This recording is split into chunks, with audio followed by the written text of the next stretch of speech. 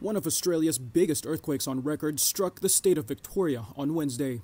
Government agency Geoscience Australia said it registered at a magnitude of 6.0 and that its epicenter was near a rural town northeast of Melbourne.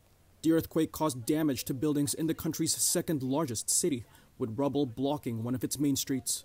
Residents of Melbourne recounted the moment the quake hit. Very scary. Telling the kids just to get ready to get out in the streets just in case. I looked outside and from my balcony you could see the other buildings moving as well and the power line shaking. Tremors could also be felt throughout neighbouring states in cities as far as Adelaide and Sydney. More than half of Australia's population of 25 million live in these affected areas, though no deaths have so far been reported.